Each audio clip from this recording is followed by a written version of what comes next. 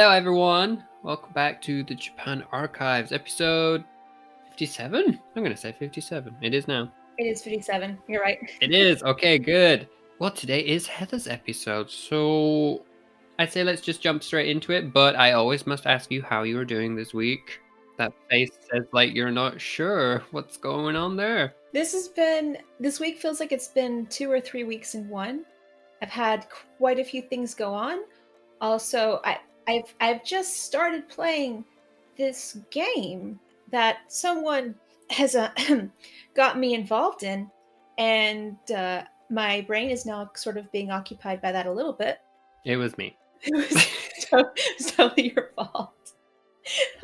So that and some other things, which I will talk about at some point, but we're not ready to talk about it yet on the podcast. But good. After all of that, I'm doing really good, in spite of isolation, cold, winter, coronavirus. But hanging in there. How about yourself? Doing good this week. Well, as you know, I did have an interview. Got through that. Now gotta wait for the second one. We'll see how it goes. We got my fingers crossed and my toes crossed and my eyes crossed. All the things crossed. Just about, yeah. So yeah, that's me basically. Not much. But tell me about Noodles. It's been a long time since a culinary history episode has happened, and I have been sorely craving one for a while now. See what I did there? Craving. I thought you were gonna go. I'm hungry for one. So you took a different direction. Well, I am going to satisfy your palate today with some noodly facts. So it hasn't really been that long since a culinary episode. It feels like we haven't, but I think everything is kind of running together now. Like time is kind of... Exactly 10 episodes ago, you did sushi. Oh my goodness. Okay. Wow. It was still warm when I did sushi too. That was a while back. Yep. Mm-hmm. So when I first thought of this topic, I don't know why I thought it would be a little easier than it was. That was some of my naivete. Sure, that My sounds like a word. ignorance. Uh-huh. Yeah. It was my ignorance in the knowledge of it, being here eating all kinds of different noodles. You don't always think about sometimes where it comes from. Or you hear something and you go, oh yeah, that makes sense. But when thinking about it and looking at the noodles themselves, there's so many different types of noodles in Japan. And I got deeper into the research than I was expecting, and then I wanted to dive even more deeply into the research. But then again, our podcast is, 2 hours long.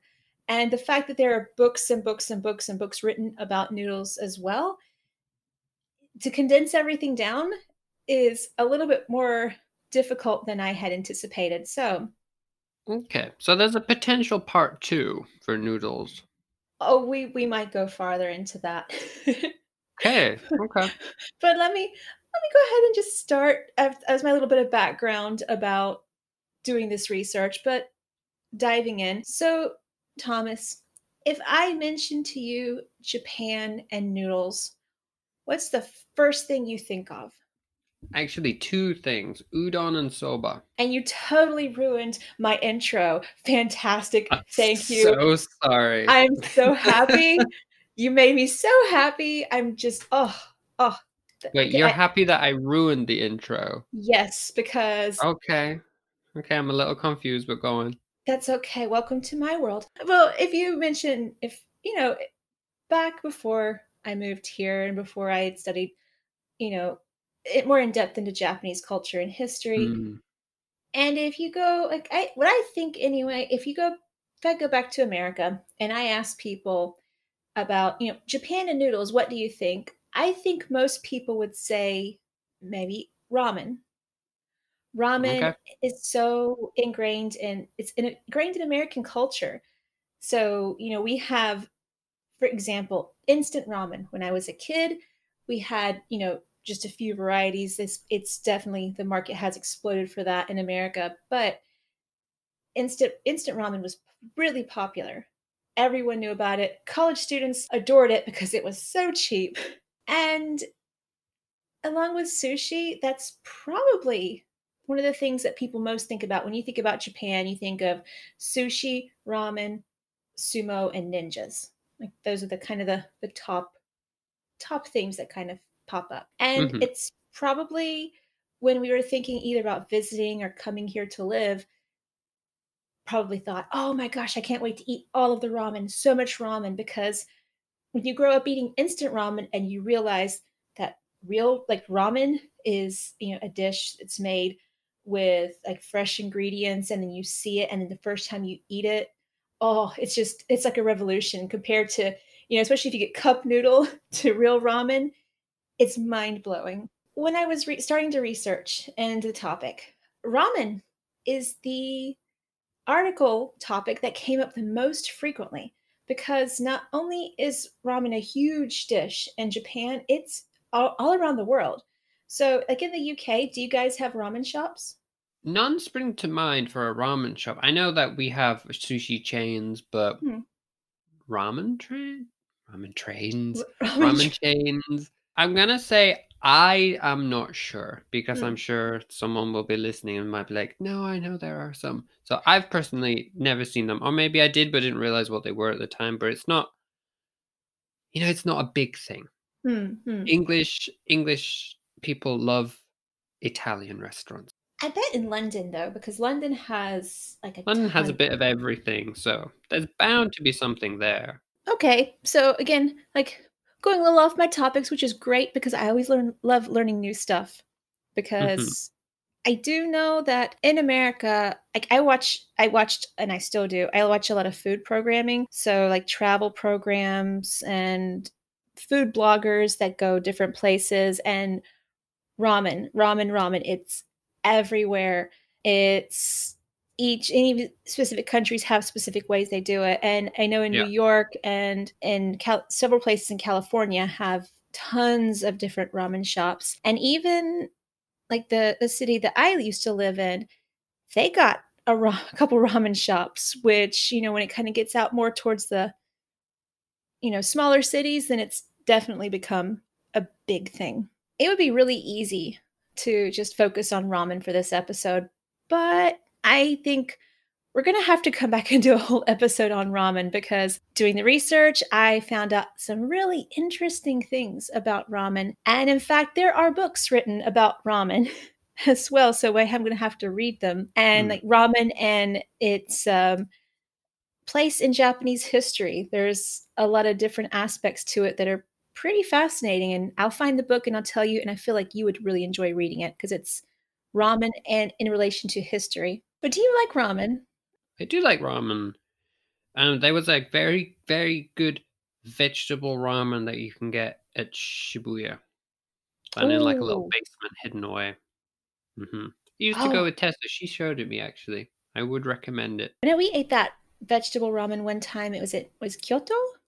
Ooh, yeah, in the random mall we went in, that was also a very good ramen.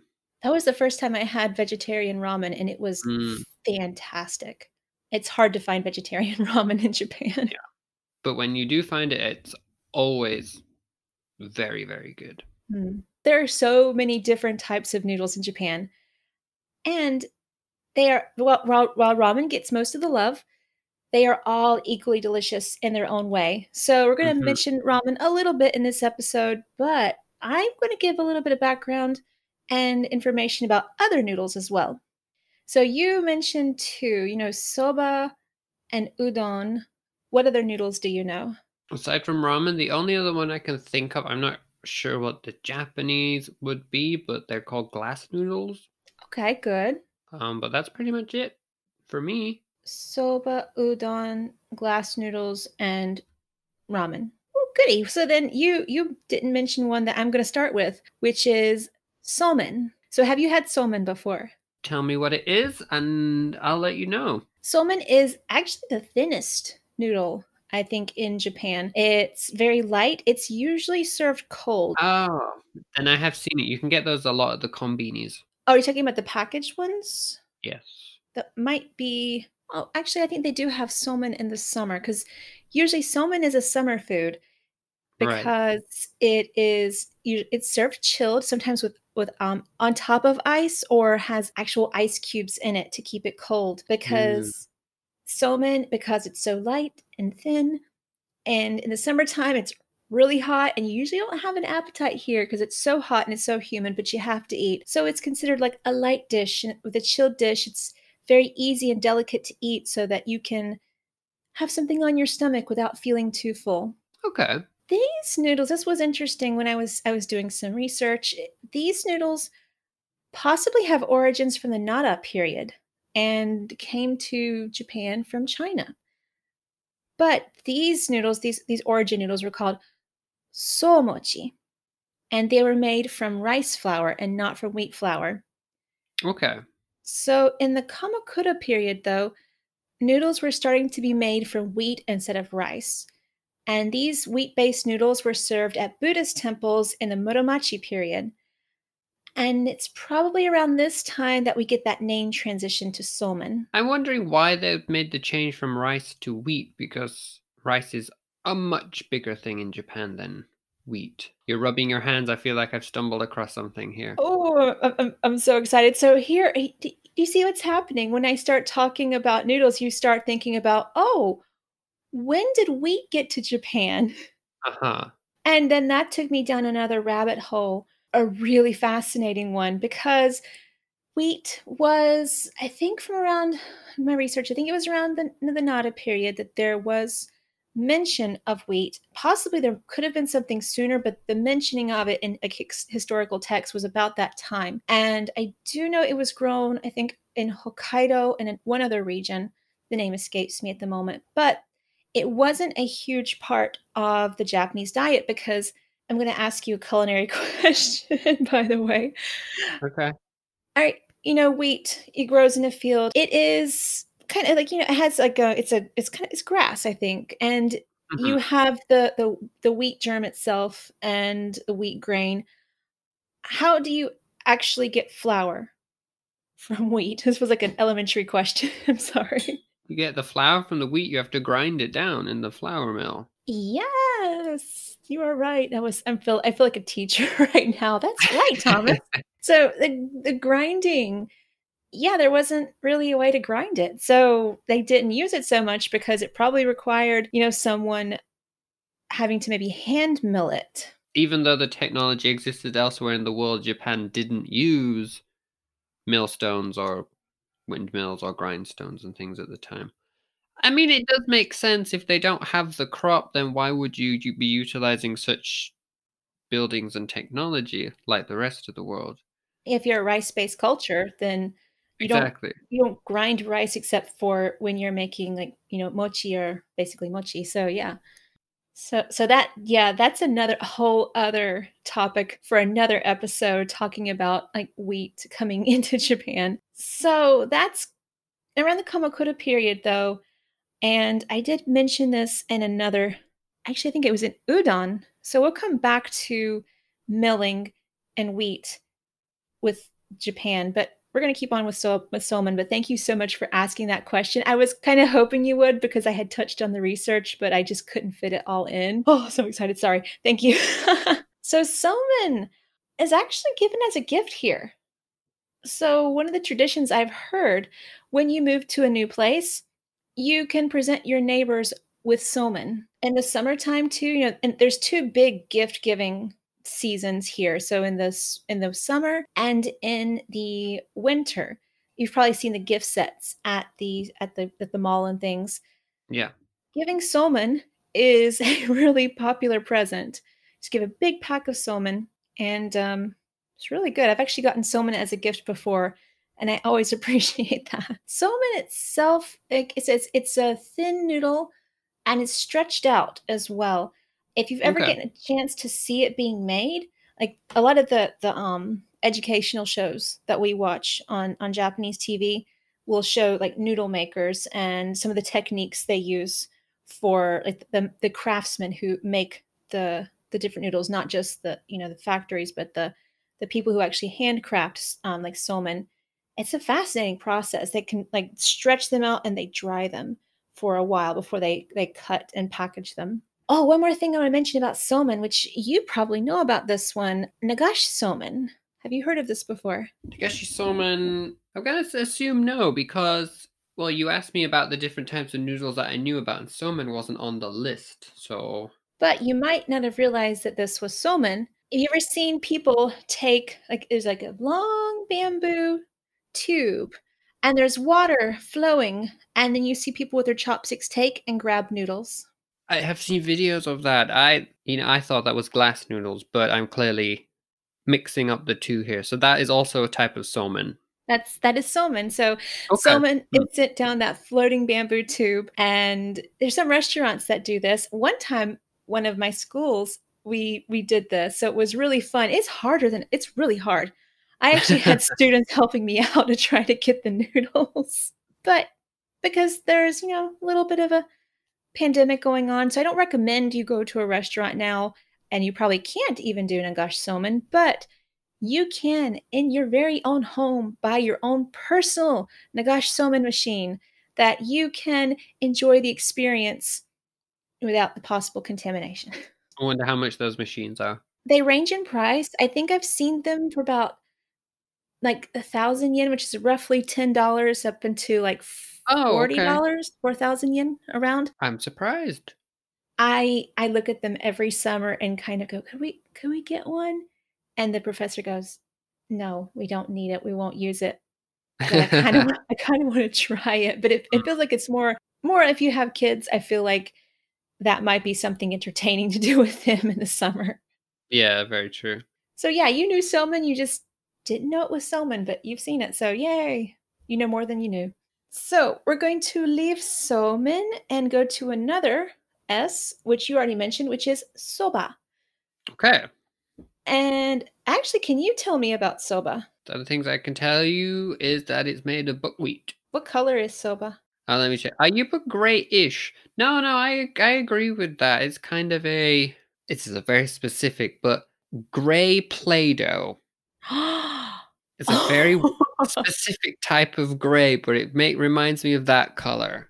and oh, I love that. Thank you. Oh my gosh, thank you. I was saying, I literally, when I was typing, I paused and went, what color?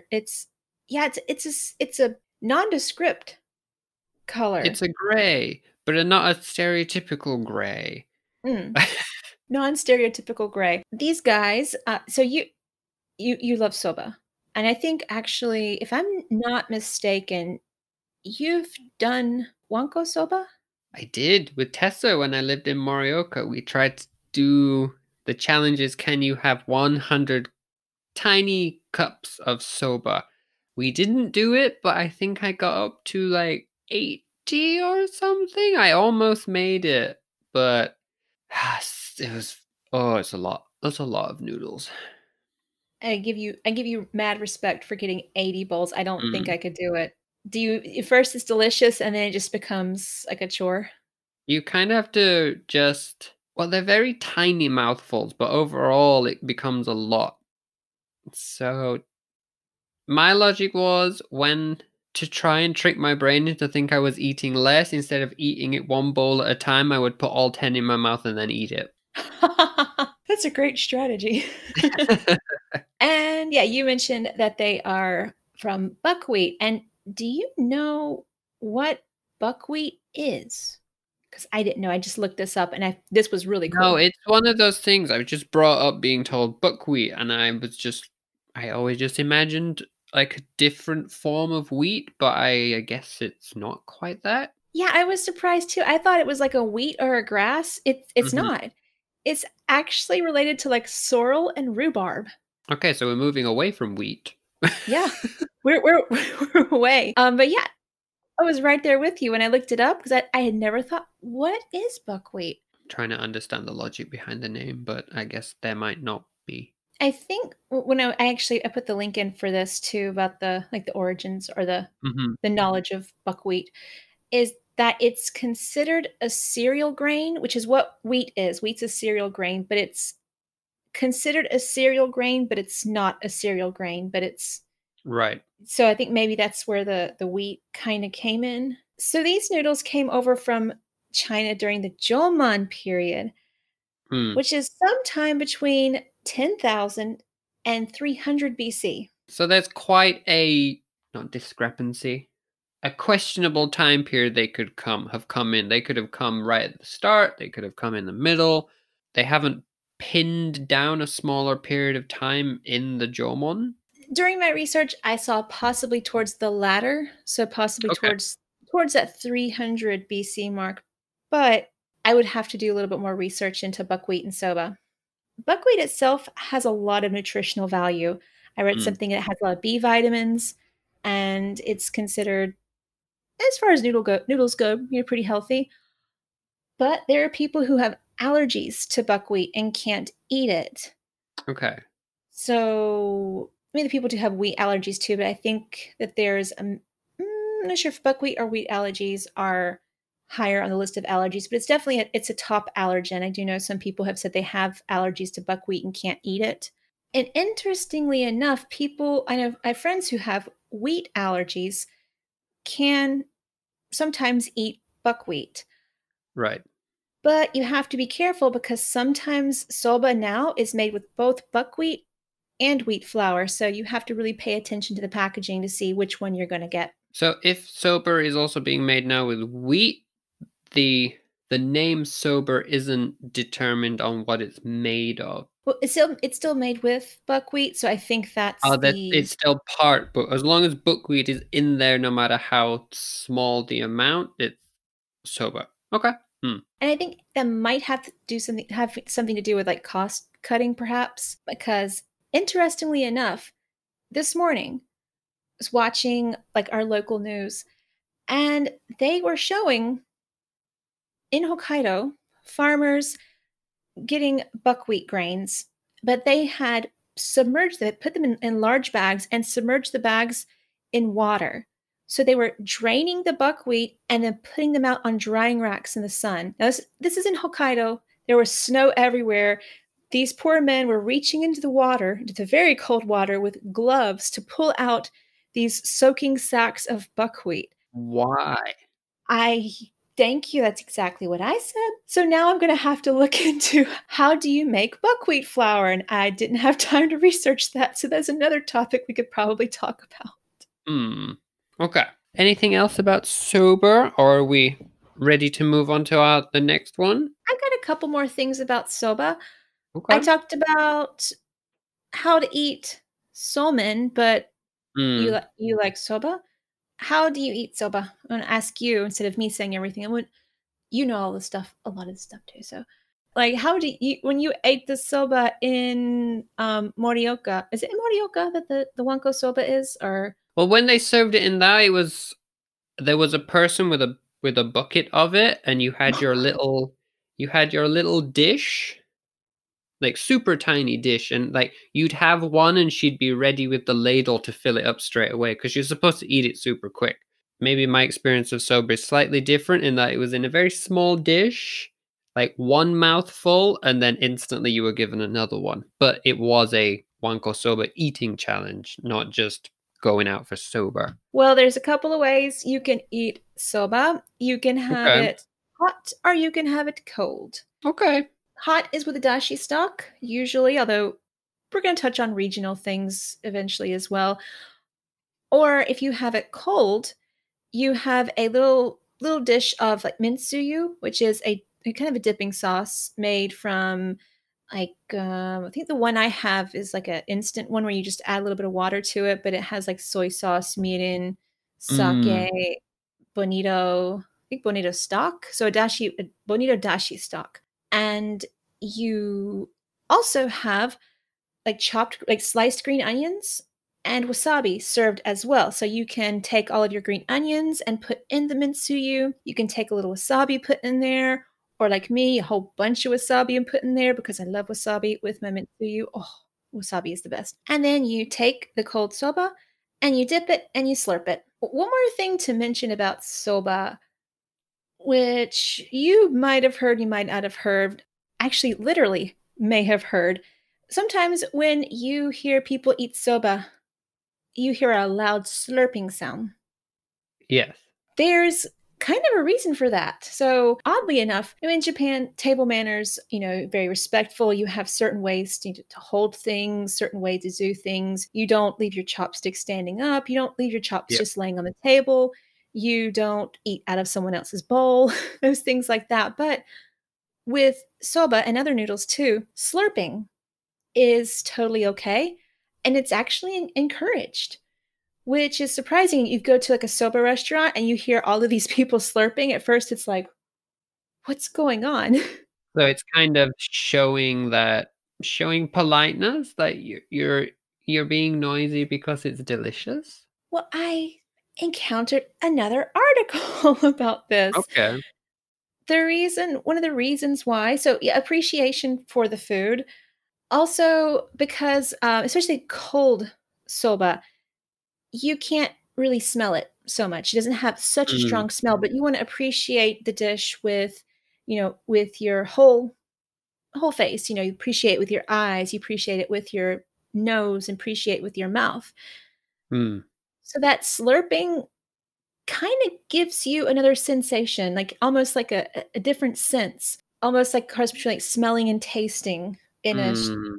in a way. I'm probably describing it very poorly, and the article's much better, which I am including in the show notes. But it gives you a deeper appreciation for eating that soba, and it's really hard to slurp. Like, can you slurp noodles?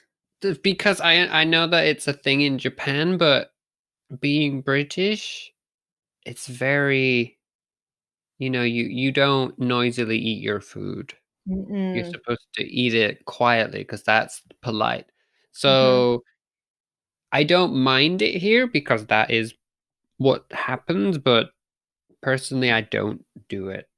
I wouldn't do it. Have you tried it? It is difficult. Oh my god, it's so difficult. There's clearly an art form to it that I don't possess.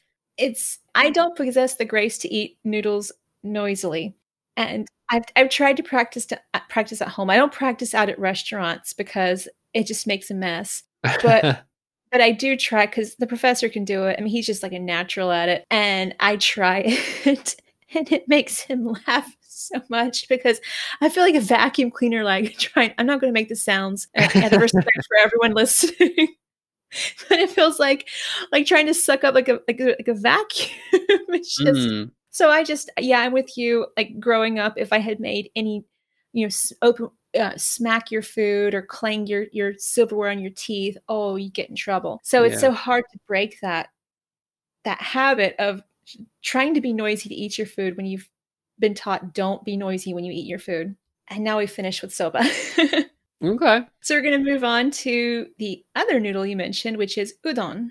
Udon is a thicker noodle. Yeah. I'm going back in my memory. I know there's one person I know, at least, that does not like udon. Do you like udon? Mhm. So how did you eat your udon? It was a big bowl. I think it was curry udon. Oh. Like I said, the noodles are very thick. You eat it with chopsticks, but I did struggle to pick them up with the chopsticks because of how chunky and heavy they are. They are heavy Mm, noodles. mm. So I struggled, but I did my best. Well, I've never had curry udon out at a restaurant. I've tried to do it at home, but though I did it for, like, my lunch one day, and I sent a picture to the professor, and he went, that's not quite curry udon." But I was like, "I enjoyed it. It was delicious, so I need to have real curry udon." Yeah. Okay, so you've had udon. Oh my goodness, looking into udon got me to another little rabbit hole because there are some possible origin stories for udon, and they're really interesting, and now we have to look into udon more because one Okay. of them So this is very much a history of all noodles, and then we're gonna have future specific noodle episodes, I feel. I am totally happy to talk about. I love noodles. It's Uh-huh. one of my weaknesses, which is why I try not to eat them too often because it's Mm, a weakness. But yeah, and also now you'll get to try all of these things, and then you can also chime in and say, "Oh, I like to eat my noodles this way." So the origin, possibly, one says that a monk named Enni brought over a wheat milling technique from China around 1421. Okay. So this goes back to us talking about millstones and things. So possibly that's when this finally started. Yeah, so that whole I did find some other research that I started looking into, but it was so in-depth and so detailed that I had to leave it for another day. But this wheat milling technique allowed the production of more widespread noodle making, because before if you had to, Right.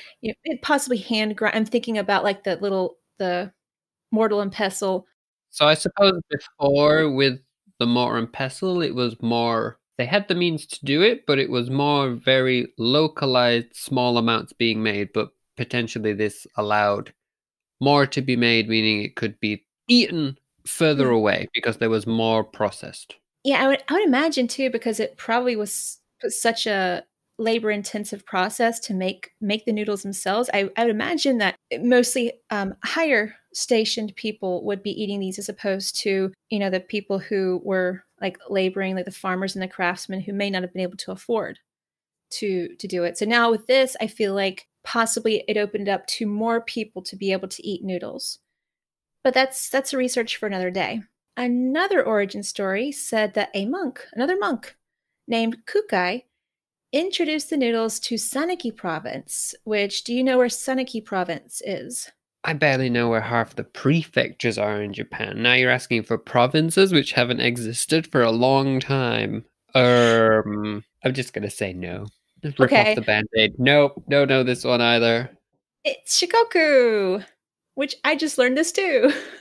Strangely, though, I have heard the name Sanuki before, but I did not know it was a province, and I didn't know it was Shikoku, but I'd heard the name before. Where from? Udon. I'd heard it Oh, from Europe. Okay. Then in that makes relation. sense. It does, but I never put those two together. Then I went, oh, oh my gosh, that's okay, cool. The So light bulb moment. it really was. Now, you mentioned Kukai. Yeah, yeah. Do you remember him? Oh my God, refresh me, refresh me. He is, also for the listeners, does this name ring a bell? We've mentioned him once, ever so briefly, and we said, oh, we'll give him an episode at some point. He is one of the people who is thought to have maybe written the Iroha poem that we did. Oh my gosh. So, not only has this man supposedly brought noodles into Japan, he also was the one who potentially wrote the Iroha poem, which was the Pangram, which is kind of cool. I don't know, maybe they've kind of latched onto this man. It's like, we have another unsolved mystery. Must have been Kukai, perhaps. Yeah, there's some of the origins. Was it udon or ramen? No, I think ramen had one of the shogunates involved somehow as a possible origin, and it gets really, yeah. I think sometimes a popular person, like, oh, of course they introduced it. Well, this for Kukai, he studied in China during the Heian era, so Mm.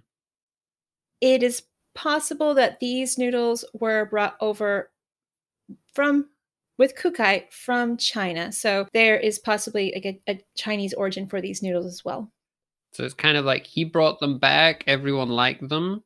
So they decided, let's adopt the technique so we can mass produce it because we like it so much. That's where I want to go and look more into it, because, like, looking at the origin of udon was quite quite interesting. I didn't realize they had such a long history either. So they've Hmm. been, along with, soba and somen, have had, quite a long history. Yeah. Now these are made from wheat flour, and they are kneaded and, I think, stretched and cut. And yes, they are thick, chewy noodles, so kind of like a square shaped noodle. And are these are delicious. They're great. Like you said, there are lots of ways to enjoy them besides the curry udon, which is kitsune udon, which is a light stock served with sweet fried tofu on top. I think sometimes wakame seaweed and, like, green onions. And it's really cheap too, by the way. What did they do to the tofu, did you say?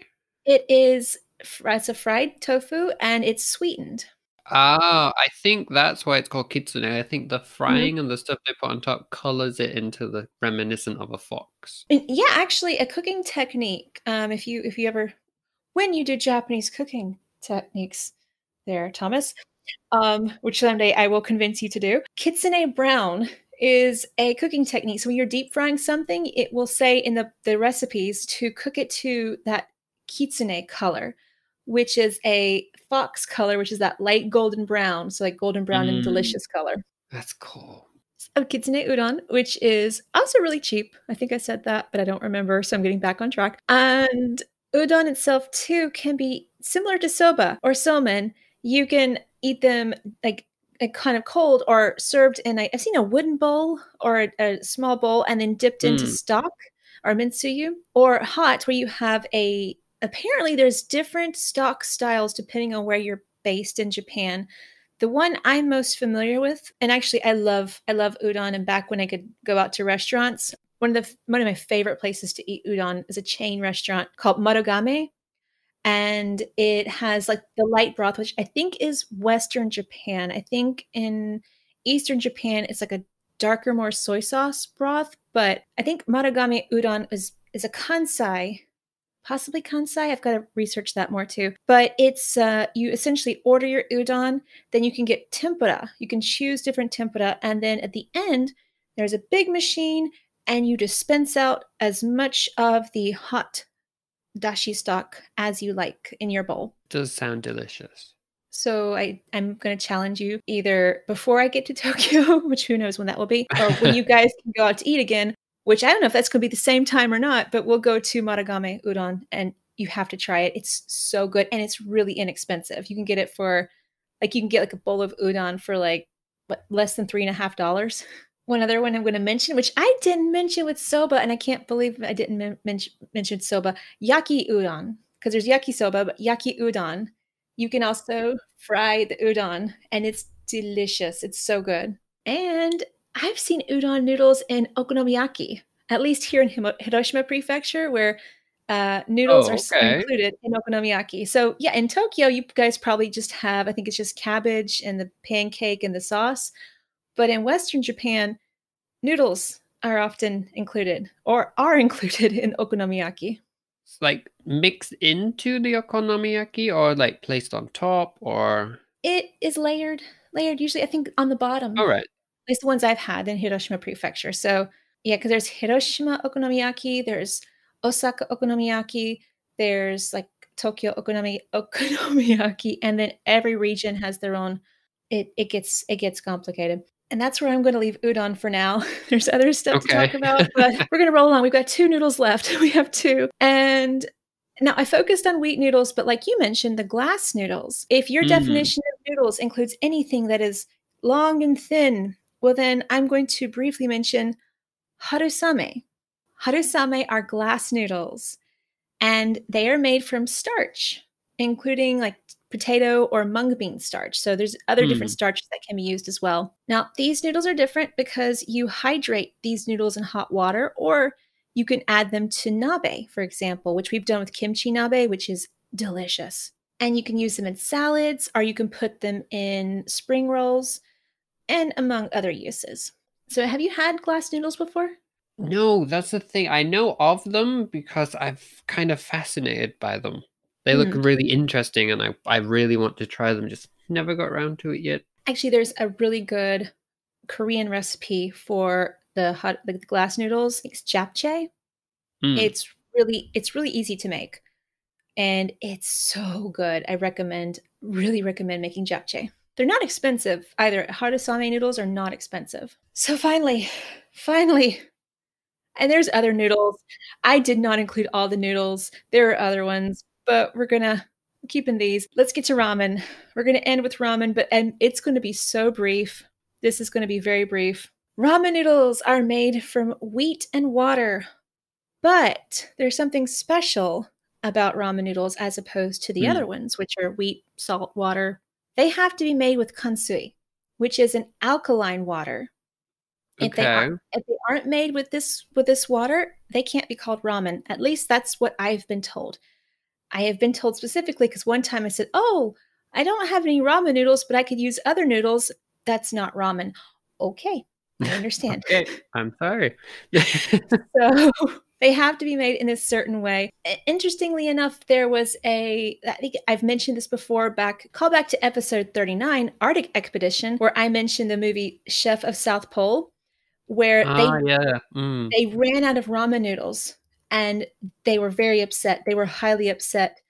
And the chef came up with a technique to make ramen noodles from scratch, and everyone was so happy. It's like they had seen the sun come out, which Mm. interestingly enough, because in the Arctic there is a period where there's no sun. So for them to see the sun come out in this bowl of ramen noodles, it was a really great moment to have that Mm. appreciation for ramen. Now, these noodles are also thought to have come from China, but not that long ago in relative Japanese noodle history. So I think it was around the 19th century, so around 1800s or so. So they're actually pretty short period of time.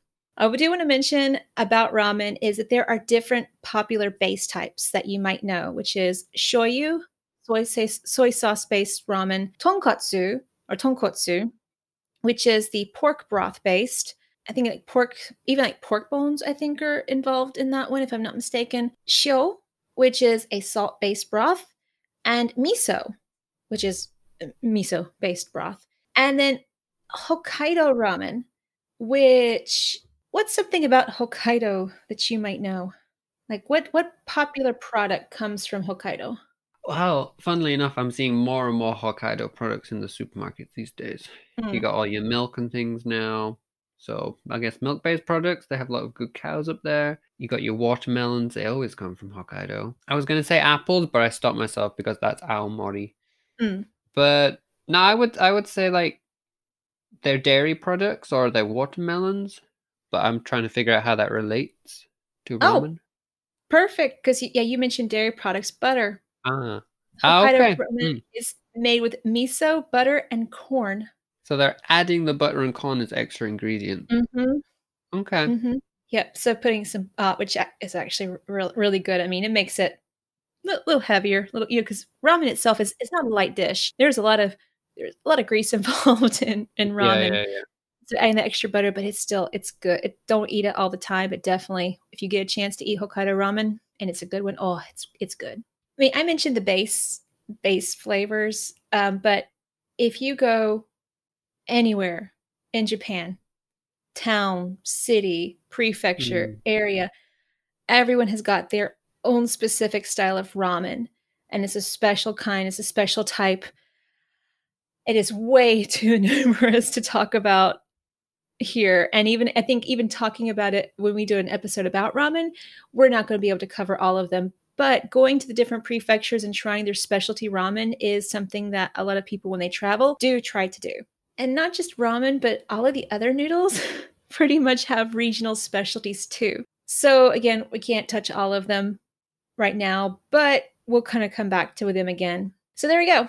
There's a short, long intro to noodles in Japan. And there are so many different people who, like, chefs and food bloggers and everything who go around and travel in Japan, or even, I know in America, go to different ramen places and try different ramen and try different noodles. So definitely, if you haven't seen them, check them out. And as a side note, just to finish up, if you're wondering, yes, I did have to eat noodles while I was writing this research. In fact, I had udon today at lunch, which I think is my favorite, although I do like somen and I do like soba, but I need further research before I can confirm my favorite noodle.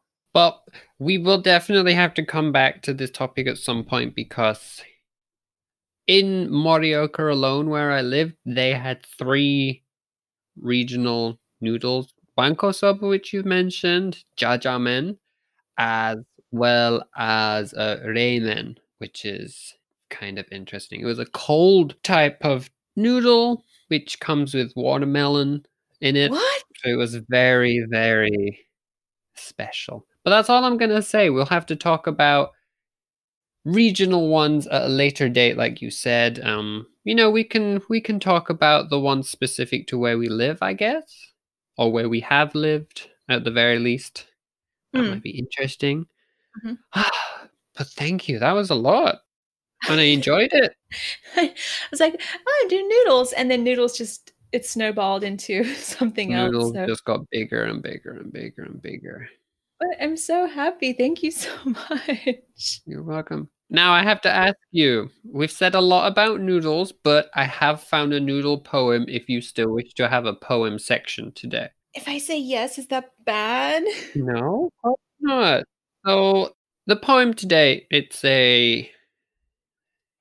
from around the 1700s, early 1800s. And the man who wrote it was born in 1763 and died in 1828. And we have talked about him before. You talked about him all the way back in episode number 7. Our little man whose pen name was a cup of tea, Kobayashi Issa. A very long time since we talked about him. So I Yay! wanted to just mention when he was born and died. If you want a reminder of who he was, you can check out episode 7, or I will have to check our website. I'm not sure yet if we have a wiki page dedicated to him. Maybe we do. If not, it's on my to-do list. But anyway, he has done a noodle poem if you wish to try and translate it. Oh no, yes. If you're ready, do you need a pen and paper or are you good? Oh, I have both of these very close to me, so yes. Okay, this. Nice. So if you are ready, お願いします。かげろうやそば屋が前の橋の山。I feel like the first line I'm not recognizing. I feel like if I see it written out, I might somewhat know. But the last two lines, I think I might have picked up. So you had the soba yaga. So it sounds like a soba restaurant, possibly. Okay. And then you've got your chopsticks. Was it Hashi no Yama? Mm-hmm. So I don't know why I'm getting the visual of either a large pile of soba or the somehow your chopsticks being on the soba to look like a mountain. So something about being in a soba restaurant and either your food or your presentation looks like a mountain. Okay, you're kind of getting there. So Ooh. the first line which you weren't sure about, I also wouldn't have known. The kanji does help a bit, but it goes in the heat haze. Before the noodle shop lies a mountain of chopsticks. Ah, that's amazing. That's right. I forgot the maino. So mae no, so in front of the soba shop. Oh my goodness, that's really cool. And yeah, it makes sense like in the summer, like eating soba because it's kind of a lighter food if it's the chilled soba too. Ah, phenomenal. I love that so much. I'm glad. So the chopsticks being like a mountain, I don't know if this is something else I wanted to look at for the research, which is like, the restaurants in Japan, like origin of all the restaurants and things. I know that there was carts for soba, but as far as like soba restaurants, I'm not sure if the chopsticks were in that time were disposable or if they were reusable. And I'm guessing if you have instead of having like, cleaning service, they just kind of leave things and then wash them up at the end of the night or something like that. So that's really interesting. I mean, do you know anything about that? I don't. I'm not sure about the disposable chopsticks thing. I do feel though that that is a modern, Mm, not invention, but a modern thing. mm, I feel that back then it was way more cost effective for these small establishments and things to have things that they could reuse again and mm. again. So Yeah. probably not disposable. So there was a mountain of chopsticks, whether they were used or whether they were there ready to be used. I don't know. Mm. Maybe there was two. Maybe there was a used and unused one. But I like that you mentioned the carts. I remembered that from the sushi episode that everything used to be on little carts until Tokyo burnt down and then they moved into shops. Hmm. Also thought people travel with their chopsticks? I never Oh, they so probably had like their nice own pair of chopsticks that they took everywhere with them. but maybe if you went to a restaurant, you would just use what the restaurant had instead of taking your own because you have to wash them and all that stuff. China and Japan and Korea, South Korea, and other places have different styles of chopsticks. Okay. Japan's are tapered, China's are not, Mm. and South Korea has metal. That does make sense. When I go to Koreatown, they do use more metal chopsticks. Mhm. I can't use them. I'm really terrible at metal They're too chopsticks. heavy. They're too heavy to use. Well, Thomas, I wish I had something insightful to say, but other than I really love that poem, and I'm so glad you find it, but that's my insight is thank you. I feel that this one there's not much of a discussion. Like, I know the others before there's been interpretation and things, but it was just a nice, short, sweet poem about, being at a noodle shop, which Hmm. I thought was nice and related. And it was nice that it calls back to Kobayashi Issa. It's been so Mhm. long since we've had a poem by him. I've looked at so many poems by him and then chosen somebody else, and I always feel bad. I'm like, "I'm coming back to you. I'm coming back to you." But it's good. We have callbacks now and then, but finding new poets as well is also our main aim. But no, I'm glad you liked it. And once more, again, thank you for all the noodle facts today. It was very interesting. You are so very welcome. This was great today, just culinary history, the culinary history of the culinary history of Hmm. everything.